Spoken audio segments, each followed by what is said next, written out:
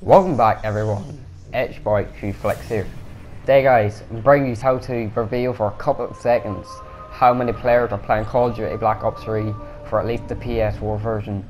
So all you need is a mate to send you an invitation to host a lobby and to him to stay in that lobby and wait for you to join. Then you guys want to go to network, and then you guys want to go to connect to internet and untick that and make sure you're not connected to the internet whatsoever.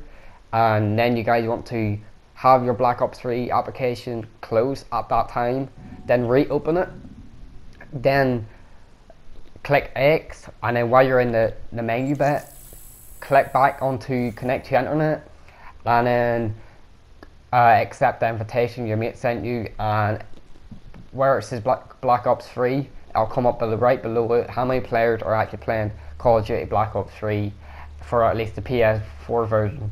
So I thought this video was pretty cool guys. I hope you guys enjoy it. Let's aim for at least 10 likes, and put down in the comments below guys what you guys thought of this video and why do you think Call of Duty hide their player counts.